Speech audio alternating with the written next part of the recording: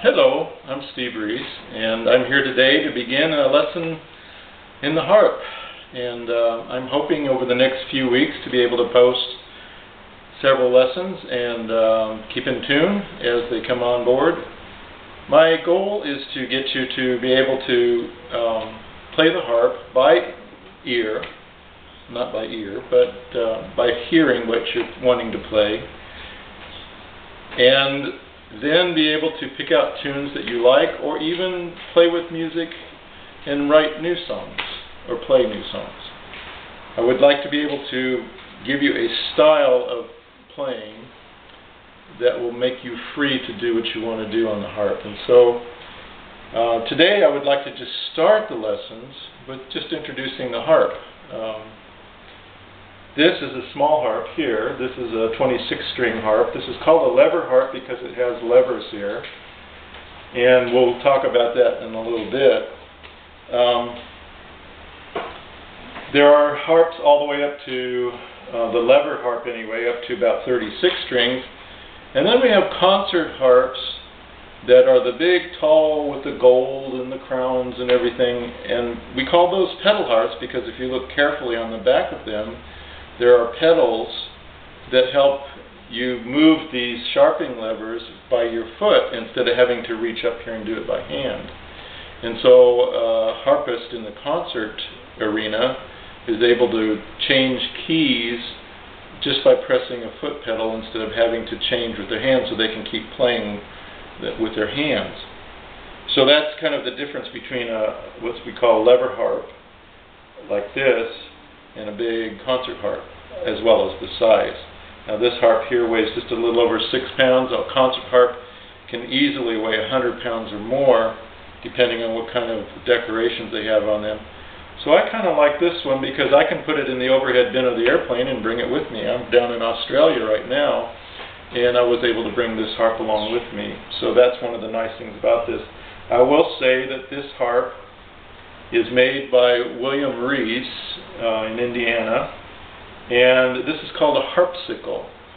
And if you look up Google William Reese or harpsicle, this will come up. I like this harp because it has a lot of sound for the size. It's 26 strings, so you have a fairly good amount of range, and it's fairly inexpensive as far as harps go. So if you're looking for an introductory harp, this is a very good one to take a look at. I also make harps. When I started playing back in 1998, I made my first harp, which was a little bit bigger than this one, but still a small harp, and then started just playing around with it. I do have a gift of hearing music and being able to figure it out on pretty much any instrument, but the harp has really, since 1998, become my instrument, I think. I can say that confidently. I do make harps, and one of my favorite is, in the lesson down the road, I'll have it as part of the lesson. It's called the Voyager, and it's a 33-string, quite a bit taller floor standing harp. And I like the sound of it. It's very resonant, has nice bass notes. And there's different aspects to different harps, different reasons for having different harps. Like I said, this one travels really nicely. My bigger one is very difficult to travel. I did make a case for it, but it's still, airlines are more and more clamping down on regulations about what you can bring along. So this one actually is a very nice traveling harp. Sometimes I call it my bug out harp. I can sling it over my shoulder and go pretty much anywhere. So Now, one of the things I wanted to talk about, you heard me mention that this had 26 strings. So you can see, I'll put my hand behind here so maybe you can see the colors a little better. You can see that some of the strings are clear, but you can also see that there are red strings, and you can also see that there are blue strings. Now, each one of these strings has a meaning, each one of these colors. If you go to a piano, you notice it has black keys and white keys, and that helps you know where to put your fingers. Well, these colors on the strings also help you know where to put your fingers. If I was to compare the notes on this harp to the notes on a piano or keyboard, what you would immediately notice is that all of these represent the white notes of a keyboard. There are not any black notes on here. Now, the sharpening levers that we have here allow you to take a note, this is the C note, and give it a half step up, so that's a C sharp, okay? So that's what the levers are all about. So the levers are essentially kind of the black keys on the piano, because the black keys on the piano are what give you the sharps as well. So we have just a little bit different way of doing it. Now, the interesting thing is, on a piano you can hit a sharp anytime you want to. With a lever harp, you have to reach up and hit that. So that's kind of hard to do while you're playing a song. So normally what we do is we work with accidentals and things like that, and we'll explain that in some of the lessons down the line. I won't go into that right now. Let's stick with the colors. The C is the red string, the C note. So C, D, E. So now you can see that the F is the blue note. So here those two, those are an octave apart, and the reds, those are an octave apart as well. So what you have is C, D, E, F, G, and then that's the last note you have. Then you go back up to the A again. A, B, C, D, E, F, G, and all the way on up and all the way down.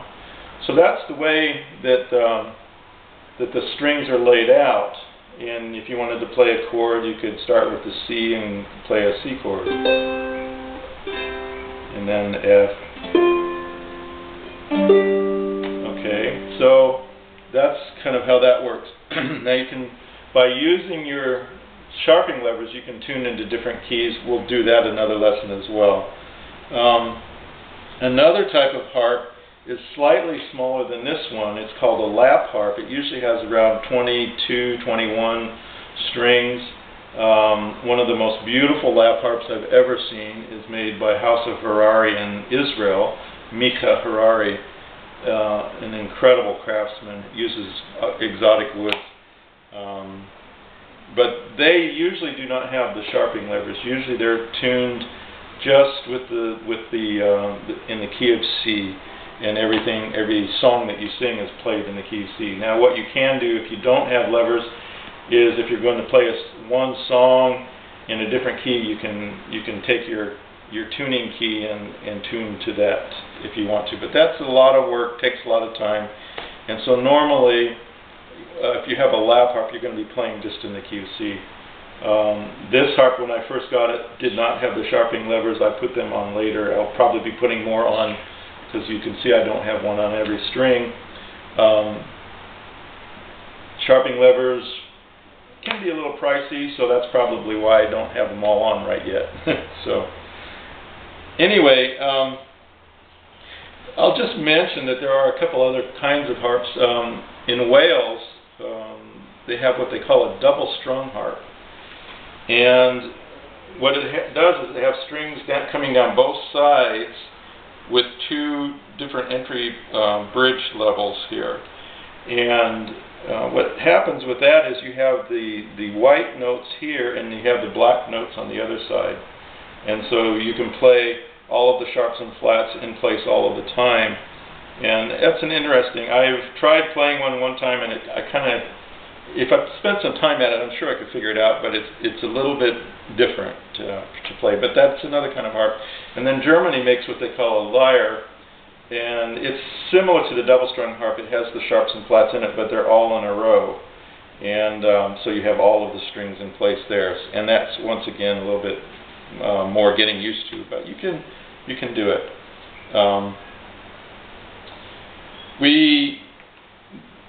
I'll just go through a little bit of the structure of the harp. You have, this is called the pillar, and this takes a lot of the weight of the strings pulling down. This is called the neck, or harmonic curve, and this is where all of the pins are placed. These are the pins, and they turn and tighten the string to get it to the tune you want. This is called a bridge pin here. This is what the string comes over into the pin to tighten it. This is set at the right distance so that you get the right tone on the string. If you move this up or down, the tone would be different. And that's essentially what the sharpening lever does, is when you push that up, you can see that that comes in, engages the string, so it really shortens the string. So now the strings could be higher. Okay? And you put that down and it's back lower. So you just, with the sharpening lever, you made a shorter string. It's kind of like having the frets on the guitar. When you push your finger on that fret, that shortens the string. So these are kind of similar type of concepts going on here. Now the one nice thing I like about the harp is that you have all of your strings in place all of the time. And when you're playing,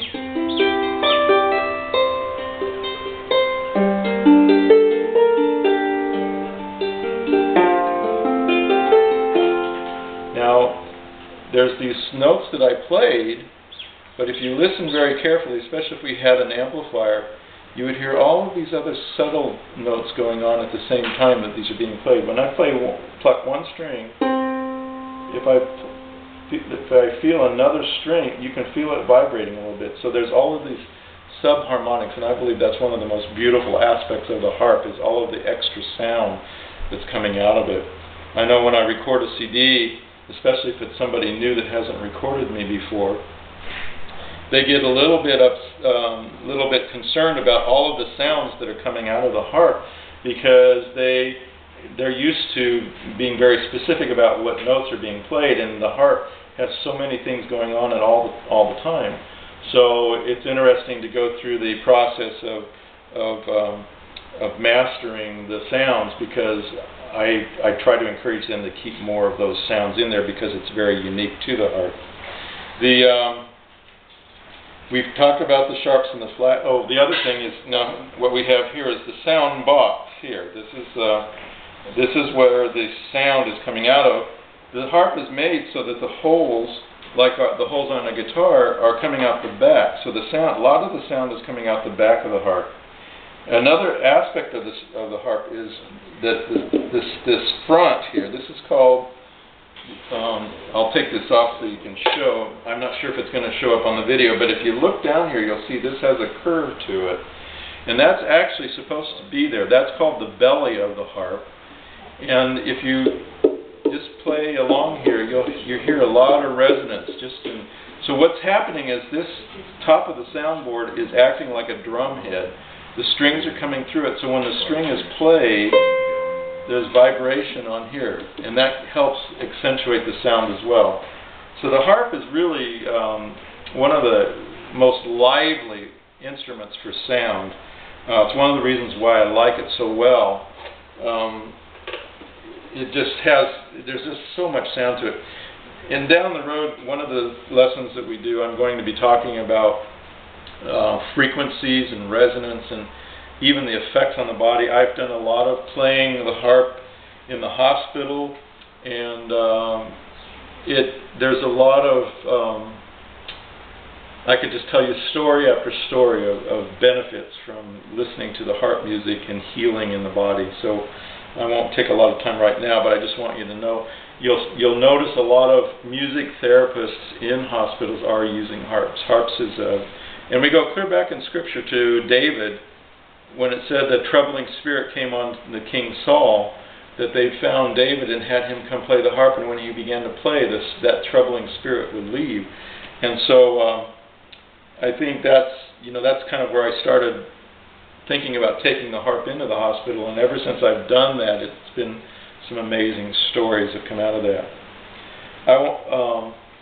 I'm just going to. Another thing that the harp is really unique for is what they call the glissade, which is when you just run your fingers over the strings like this. And that's kind of the angel music, So another thing is what's called the arpeggio, even on the piano. And arpeggio is when you extend a chord out. Let's just take this C chord and you go.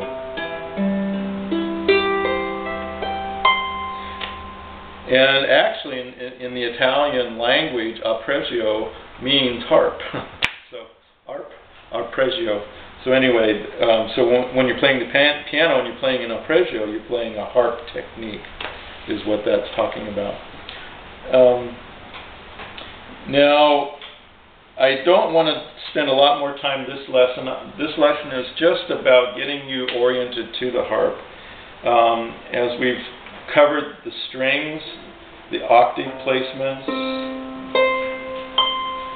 We talked just a little bit about chords. We're going to learn how to do chords in another lesson. I think it's the third lesson. Next lesson, we're going to talk about how to tune a harp. A harp is probably one of the reasons why a lot of people don't play harps, I think, maybe because you are spending a lot of time tuning. Fortunately, today we have electronic tuners, and that really helps the process out. So I'll be exposing you to that on the next lesson. Like I said, I want you to be able to take up a harp and be able to hear music in your mind and your heart and put them on the strings and be able to play that music. I've been working also with bringing some of the music out of the Psalms of David, and we'll share some of that with you as we go as well. The harp is a beautiful instrument.